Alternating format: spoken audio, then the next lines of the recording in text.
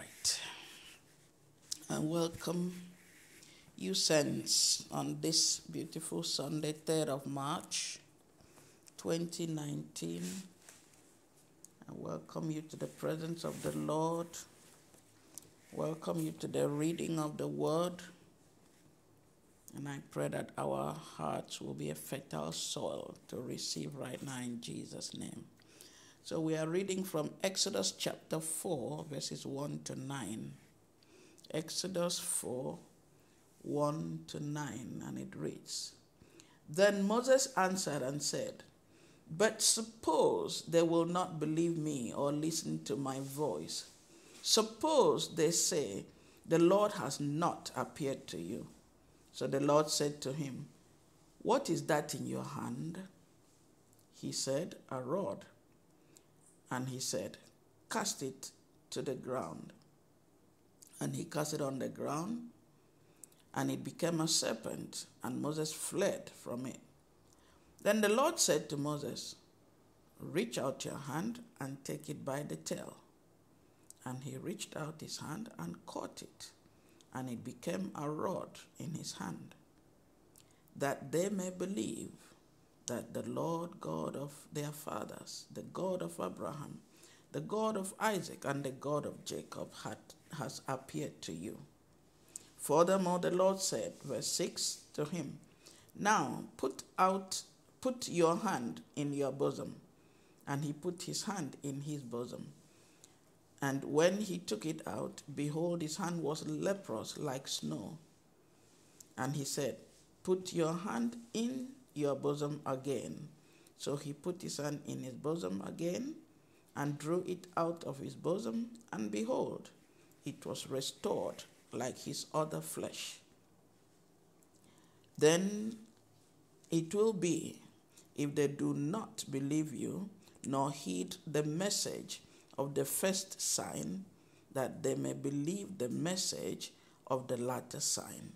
And it shall be, if they do not believe even these two signs, or listen to your voice, that you shall take water from the river and pour it on the dry land. The water which you take from the river will become blood on the dry land. This is the word of the Lord.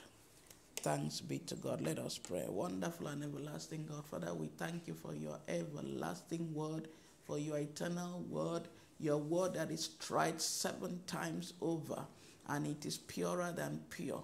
My Lord and my God, Father, I lift you up this morning. I worship you for your word. And Lord, I pray that the hearts of your people will just open up and receive. Lord, I plant the seed of your word in every heart. Father, let, oh Lord, the hearer take this word and run with it. And let your name and your name alone be glorified in heaven and on earth. God the Father, God the Son, God the Holy Spirit. In Jesus' name we pray. Amen, amen, amen. Okay, the title of this message is Daring to Trust God. Daring to Trust God.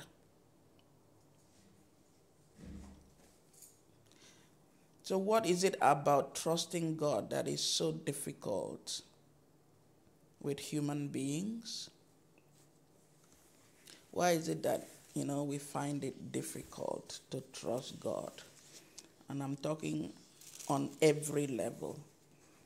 Old believers, young believers, new believers, all sorts, and everywhere in between. The only, or let me say some of the things I believe is just because God has given, he said he made us in his likeness and in his image. So he has given us the will to choose. And because of that free will, we become rebellious. Because of that free will, we choose to do our own thing. And when the master says, go left, we say, but look, right is better. When the master says, turn and look to the right, we say, oh, but see, the left is better. So we are disobedient because we have free will. because we have the ability to choose. And this gives us a false self-image and subsequently leads to pride, which is essentially willful sin. According to Psalm 19, verse 18, it's presumptuous, willful. I can just touch that. Psalm 19, verse 13.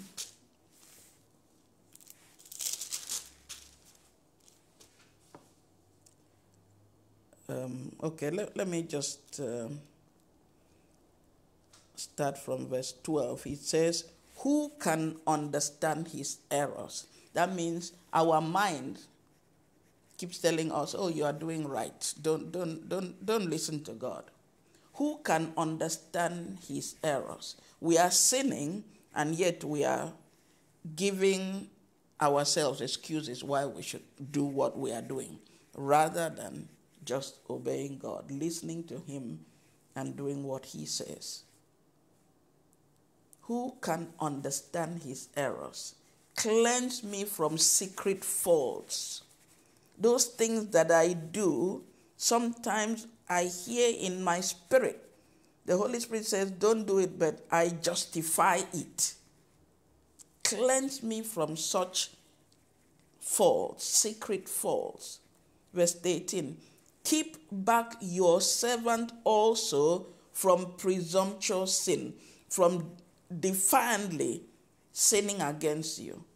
Let these things not have dominion over me. Then I shall be blameless, and I shall be innocent of great transgression. So those little secret faults that the Holy Spirit nudges me about, that I overlook, let them not have dominion over me, and then I will be innocent of great transgression. Because when I listen to those little nudges, I'm preserved from going into deeper sin. Like I said, when we because we have the ability to choose or to not, or to do or not to do, if we keep on like that, subsequently, because of that false self-image, it becomes pride, like what happened to Lucifer. A false self-image. I can also be like the Most High. False self-image, which is pride and willful sin. And then he willfully disobeyed God. So Psalm 19, he said, Lord, preserve me. Protect me from this, presumptuous sin. Let them not have dominion over me. Then I shall be blameless and innocent of great transgression. So those are, that's one aspect of what makes us not to listen to God. Another aspect is fear. Fear of the unknown. But the thing is, if we knew everything ahead of time, then there can't be an element of trust there. If God had to tell us A, B, C, D, E, F, G, H until Z, 1, 2, 3, 4, 5, 6, 7 to the end, then where is the trust? Why is he God? Why does he say he loves us more than we know? Why does he say we should allow him to lead us? And for those who let him lead, eventually we realize, yes, that his way was actually better than what I thought. So it's the fear of the unknown. But today, since we are treating the topic, daring to trust God, we have, when that fear comes, we ask the Holy Spirit, take this fear away from me. Let this fear not have dominion over me, so that it will not lead me to disobey you or walk away from you. And one thing I want us to know right at the beginning, as we are laying the foundation, we are not asking you to trust a fellow human being. And we are not even asking you to trust yourself. It's about trusting God. If you know he is God and you know he's talking to you, that's the person we are talking about. The creator of heaven and earth, the creator of things you can see and the things you cannot see.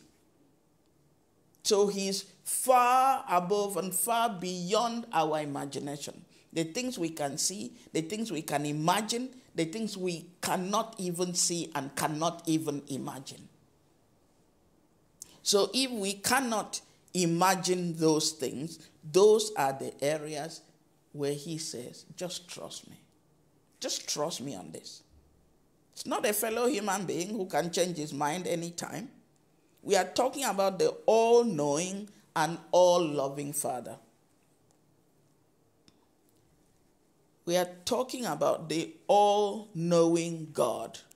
All-knowing God, all-loving God, all-loving Father. God is love, and he treats us only out of the place of love. Even when we sin, he manufactures a way out. He develops a way out. He brings plan B. So he loves us more than we love ourselves. The one that can do and can undo. The one with whom all things are possible. That is the God that we are talking about. Daring to trust him. Because he knows what we don't know. That's the one we are expected to trust. Not ourselves and not any fellow human being. So when if we can learn to trust this God, then the possibilities become endless because he himself is endless. Because from the Exodus we are reading, he told Moses, I am that I am. That means you cannot put your finger on every area of who I am. I am so much you cannot describe me. I am uncontainable. You cannot put me in a box. So if you cannot put me in a box, that means there are things I can do that your mind cannot comprehend. So just learn to trust the I am that I am. And he is that in anything and everything. So the question is, how much can we dare to trust this God?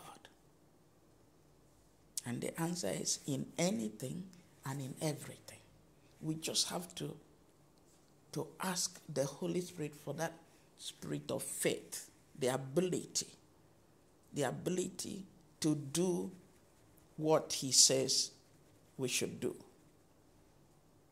In that Exodus we read, Exodus 4, verse 4, and that is so significant, and it's easy to remember. Exodus 4, verse 4 says, Then the Lord said to Moses, reach out your hand and take it by the tail. Take the snake by the tail. That's daring. I know how I would feel if somebody asked me to pick up a snake by the tail. So that's daring. Can we dare to trust this God?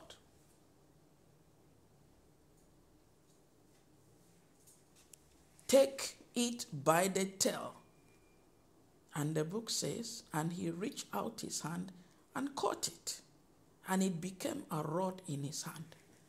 But imagine yourself in that position. You already been doing it in your pampers. You know.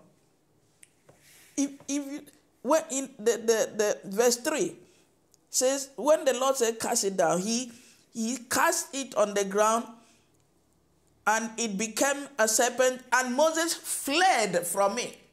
You run from certain things. Something you are running from, God is saying, go back and pick it with your own hand, bare hands. something you are physically running from.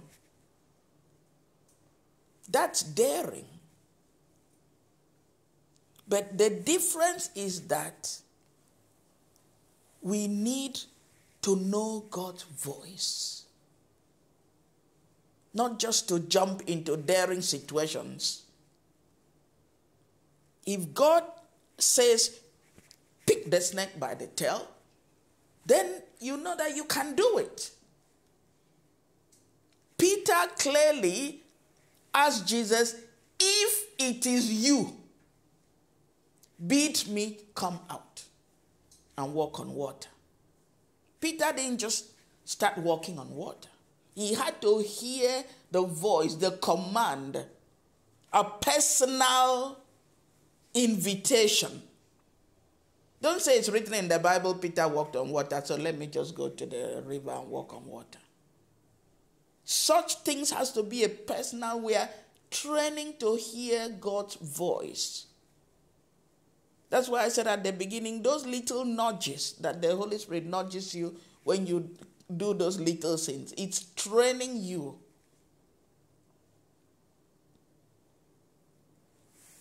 For a greater thing. That's why you have to say, God, preserve me, protect me from presumptuous sin, so that I will not commit greater transgressions. I will not go into deeper things. So this is God daring Moses. Something he physically ran away from. So there'll be situations in your life that you say, that is beyond me. And God is saying, go and do it. Go and do it. I'm sending you. So that's why we have to learn to hear God's voice. Not just do it because A did it. Not do it because B did it. Do it because you know that God asked you to do it. And he'll back you up. Because if you read verse 5, Exodus 4 verse 5, it says, that they may believe that the Lord God of their fathers, the Father of Abraham, God of Isaac, God of Jacob, has appeared to you.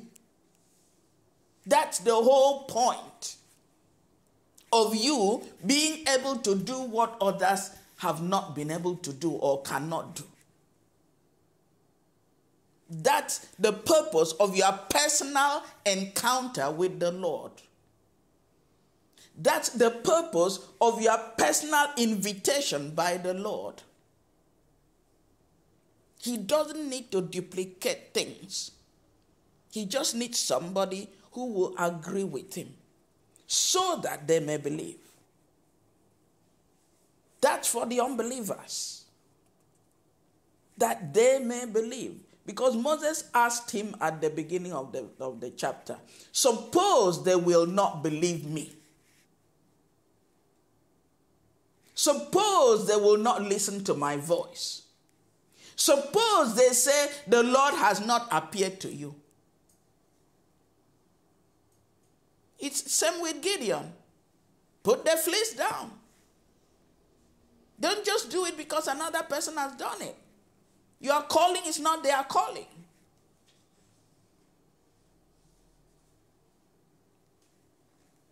Do it.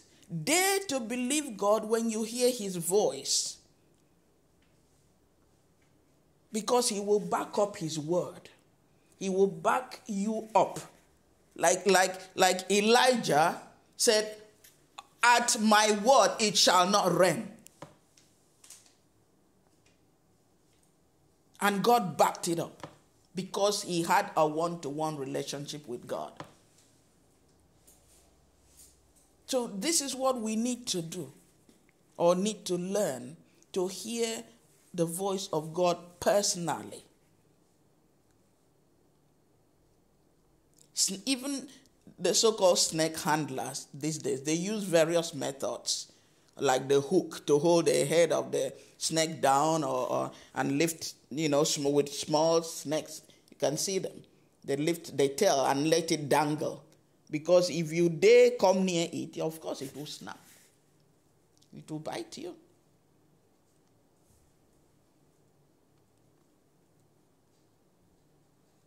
And you see some of them, they died, the snake bites them so often that at the end of their life, they call themselves snake charmers, and they still die by snake bite because all the venom has wrecked their body. But God, when God does it, it's pure, it's clean, it's perfect. The word of the Lord is perfect. What does Psalm 19 say? I'm just still going back to Psalm 19 today. Verse 7 of Psalm 19. The law of the Lord is perfect, converting the soul. So it's not what the world is doing that you are doing. You have to be converted out of that way of life. The testimony of the Lord is sure, making wise the simple. That means you have to listen. Bring yourself down. Humble yourself in the presence of God that he may raise you up. Always claim not to know in God's presence. That's when he will teach you. That's why the Pharisees could learn nothing. Because they claimed to know already. But the fishermen who had no education, they learned. Because they claimed to know nothing. They emptied themselves. Jesus, teach us to pray. John the Baptist taught his disciples, you teach us to pray. No, but the Pharisees, they will stand in the marketplaces and wear their big clothes and make their noise. Jesus is like, you are wasting your time. You are doing the tradition of men. But they were thinking that they knew. So Jesus cursed them. You are blind. You don't know what you are doing. So in God's presence, we always have to empty ourselves out. Clean yourself out. Purge yourself. So that God can do something new every day. Like Moses ran away from the snake, but God says, go back. He ran away from Pharaoh, God says, go back. That they may believe. It is God's plan, not your plan. God wants to use you to display his power among the Gentiles, among the unbelievers, that they may believe. That is the whole point. Like Acts 1:8. It says, go to the nations and be a witness, witnessing. Your presence in the nations is just to represent God. You shall receive power that you may be a witness. So I'm sending you to do these things on my behalf, so that others may see and believe that the God of Abraham, Isaac, and Jacob has appeared to you. That you are not doing your own thing. So when we do mission, when we do evangelism, when we preach, whatever we do in the name of Jesus, let us still remember that we are doing it in the name of Jesus, not in our name. If we just do what others can do, how would the people see the difference between what they worship and call God and compare to what you worship and call God? There has to be a difference between the creator of heaven and earth and a piece of stick.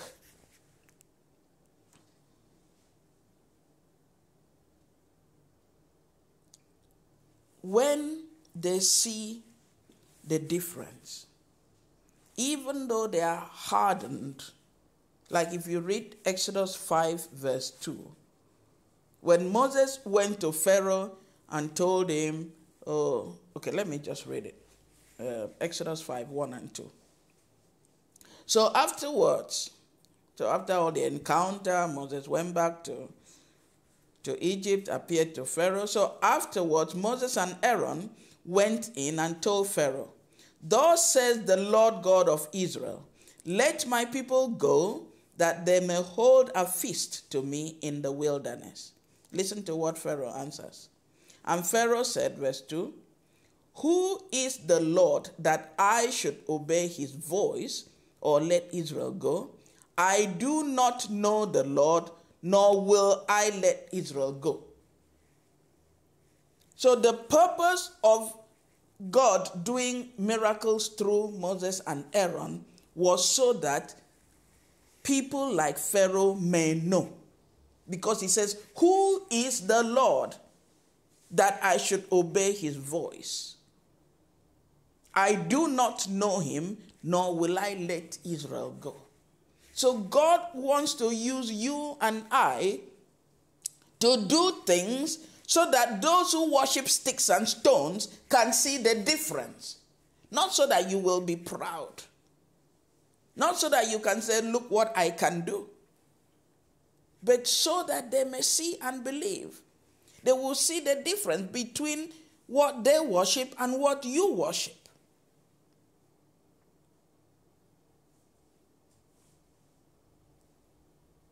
Because at the end of the day, Pharaoh became stubborn, lost everything in Egypt. Lost his son, lost his army. Lost everything out of stubbornness. Presumptuous sin. Wrong self-image. Pride. Because he had the will to choose to disobey. He learned his lesson in a very hard way. He lost everything that Egypt had, because at the end of the day, children of Israel took everything. And his son did not just die. He lost his whole army, he lost his life at the end of the day in the Red Sea. Because nobody can fight this our God and come out without injuries. You can't fight God without being injured. When God kills, I heard somebody say, when God kills, it's not murder. He's killing you because it's just and right. It's proper punishment for your sin and disobedience. It's not murder. Because people like to say, oh, if you say God loves the world, why are people dying? How long did he wait for the Amorites to repent? And they did not. So when he told his children, go destroy them, take their land, he wasn't being wicked. He was being just. Because his children were in slavery for no reason.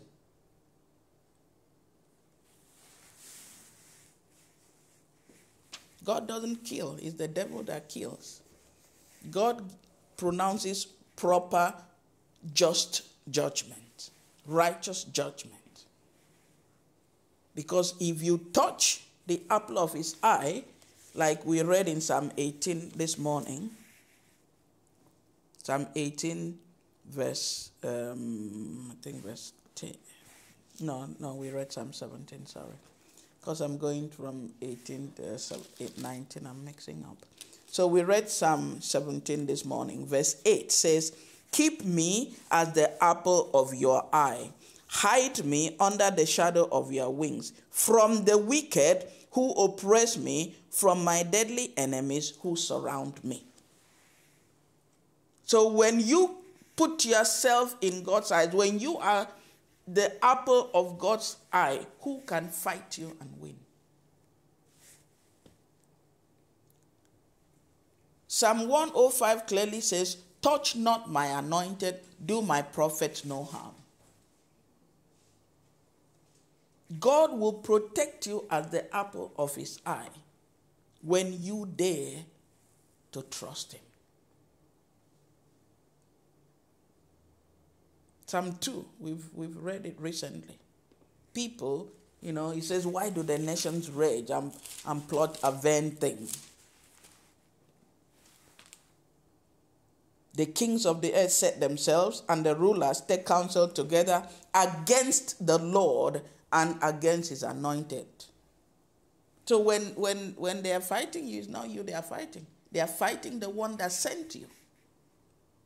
when Pharaoh was disobeying Moses, he wasn't disobeying Moses, he was disobeying God. Because Moses clearly said, the Lord, the God of Israel, says, thus says the Lord God of Israel. He wasn't speaking of himself. He wasn't speaking from himself. He says, thus says the Lord God of Israel, let my people go. So Pharaoh was not disobeying Moses. He was disobeying God directly. Who is the Lord that I should obey his voice? And that's why I say nobody fights God and wins. And to us, you cannot say that you love the Lord without trusting him either. Moses had to trust him to be able to stretch out his hand and pick the serpent by the tail. Noah is another example. Noah had to trust God in order to build the ark that was supposed to protect from the rain that nobody had ever seen. God says, build the ark. And he did it. Because, let's look at it. Genesis chapter 6.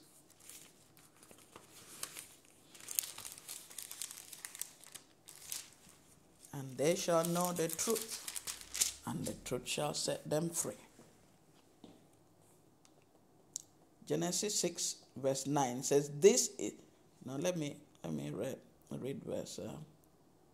Let's start from verse 7. No, I'll go backwards from verse 5 because I want us to understand the context. Then the Lord saw, Genesis 6 from verse 5. Then the Lord saw that the wickedness of man was great in the earth, and that every intent of the thoughts of his heart, that's the heart of man, was only evil continually. That's what I said at the beginning. It's because we have that free will, we choose to use it. We think, at the end of the day, we are doing it against ourselves. It's my body. I can do what I like with it. Go ahead and see who will suffer at the end.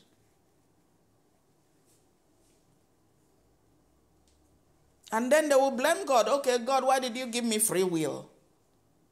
If I didn't give you free will, I wouldn't be a loving father. I wouldn't be just. Then I would just be a tyrant, commanding you to do what you want, what I want you to do against your will. You have a choice. This is life. This is death. Choose one. So this is God giving human beings everything they had on earth. Even angels came down and started messing around. If you read from the beginning of chapter 6 of Genesis, I don't want to spend more time on it. So God is saying in verse 5 that the intent of the thoughts of the heart of man was evil continually. Verse 6. And the Lord was sorry. It pained him because he made you in his image. So if you can feel, he can feel. It pained him that he made man on the earth. And he was grieved. We talk about do not grieve the Holy Spirit, isn't it? He was grieved in his heart because the love that he had for human beings was not taken. He's giving love and they are slapping him back on the face. It didn't start today. So he was grieved in his heart. Love comes from the heart. And so in verse 7, so the Lord said, I will destroy man. He made us. He's the potter, we are the clay. The potter can break the pot anytime he likes. I will destroy man whom I have created from the face of the earth, both man and beast, creeping thing and birds of the air, for I am sorry that I have made them. he was grieved, he was pained in his heart that all his love was not reciprocated. But, verse 8, thank God for Noah. That's what I'm saying. I'm bringing Noah here. But, a big but in verse 8. But Noah found grace in the eyes of the Lord. One man in the whole earth at that time. One man. Not 1 million people, not 1,000 people. One single person found grace. Even though everything around him was evil and sinful, he kept his focus on the Lord. So don't come and tell me, oh, he made me do it, she made me do it. Nobody made Noah sin. He focused on the Lord and he did not sin. Everybody was sinning around him.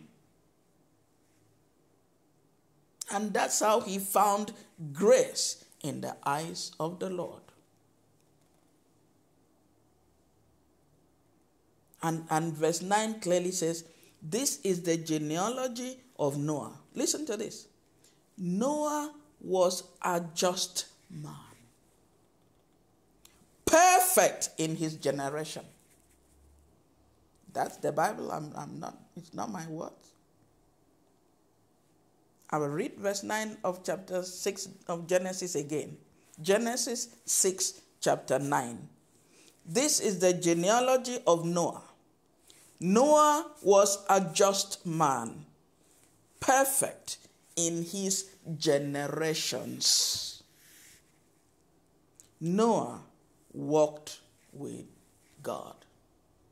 He walked with God. That's the only way he could remove his focus from the things that were around him. Because daily he was taking a walk with God. That's what that was God's initial plan for Adam and Eve. God will come to the garden and they'll fellowship. Noah remembered that and stuck to it. So when every person was sinning around him, he focused on the Lord. Every day he went for a walk with God. That's the only way he could remain who he was. A just man and a perfect man in his generations. It's there in my book, it's plural, generations.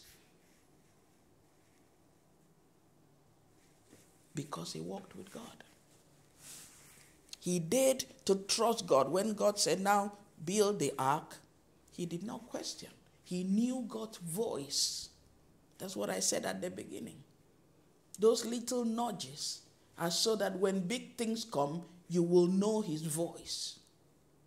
He will test you here and there to see whether you are just doing your thing. Until you give your heart and your life to him and you have this personal walk with him, then you will be oblivious of what is happening around you. Because they are in the world and of the world, but you are not of the world.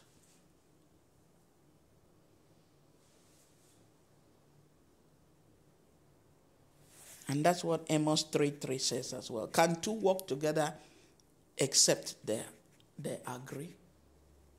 So until you agree with God, you cannot walk with him. Until you agree with him, you cannot trust him.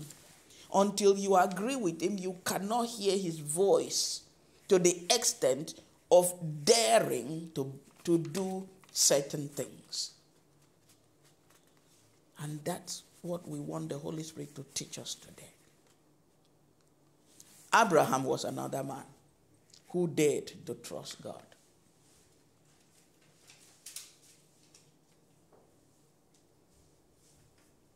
Abraham trusted God enough to dare to agree to sacrifice Isaac, his only son. Just because the Lord said so.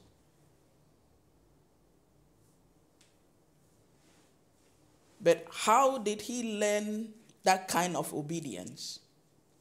in long-term relationship. Daily walk, like in Noah's case. Because at the beginning, we know how much he messed up as well. He didn't just wake up one day and know how to trust God to that extent. You are old. The only child that God says is your promised child. And one day God says, go sacrifice him. He had to have a certain level of relationship with God to dare to trust that if God sent Ishmael away and says, Isaac is your heir, and today he's telling me after Isaac is old enough to carry the wood up the mountain, the child that I had when I was 100 years old, so imagine how old he would have been by then.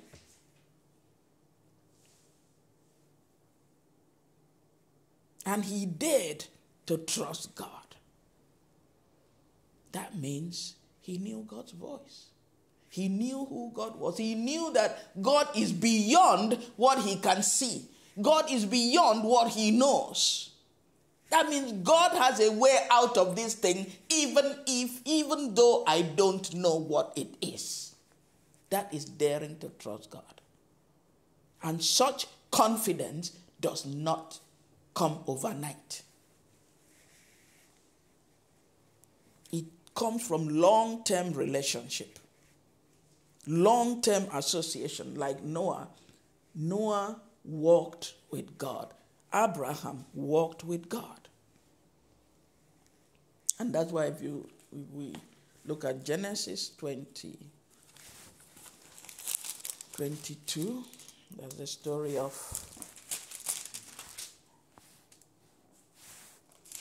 Abraham going to offer up Isaac. You can read that at home from Genesis 22 from verse 1 to 19. But verse 14 says, and Abraham called the name of the place, the Lord will provide. That is after he had lifted up the knife to slaughter, to slay Isaac. The angel of the Lord called out to him, Abraham, Abraham. He says, here I am. He says, do not lay your hand on the lad. From verse 11, I'm just summarizing now. Don't lay your hand on the lad or do anything to him. For now I know that you fear God, since you have not withheld your son, your only son, from me. And when Abraham lifted his eyes, he looked, and there behind him was a ram caught in the thicket. So Abraham took the ram and offered it instead of his son Isaac. And then verse 14, where I was going, and Abraham called the name of the place, the Lord will provide. That means you don't know before then. You don't know these things all ahead of time. Otherwise, there's no element of trust. He said, the Lord will provide if you trust. As it is said to this day, in the mount of the Lord, it shall be provided. God has ways that you don't know.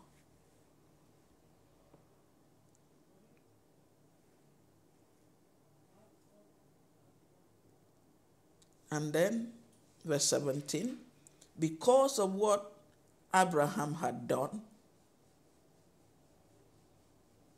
God says, okay, let's just read let's continue. I finished reading 14, let's read 15 to 17. Then the angel of the Lord called to Abraham a second time out of heaven and said, by myself I have sworn.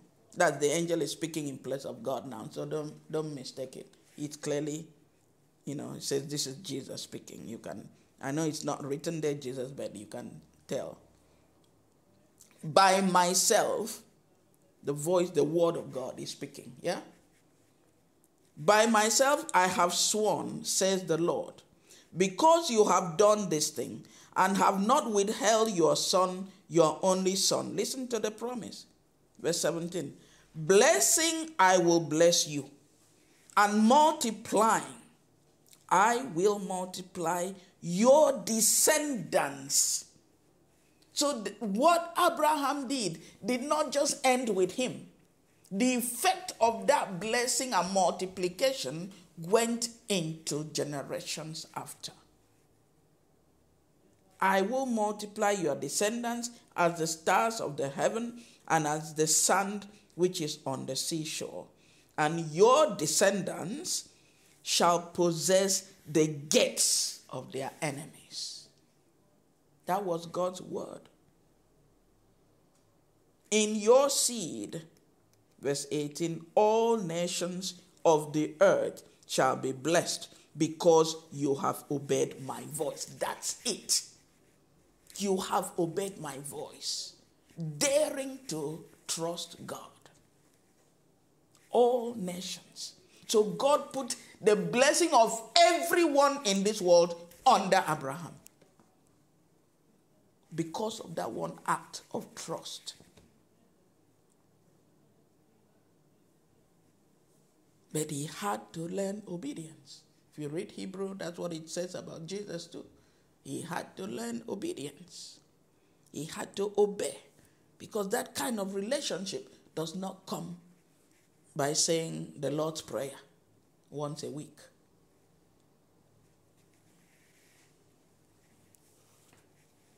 If we just would dare to trust the Lord, the God of heaven and earth, God Almighty, He would provide. He would make the impossible to become possible.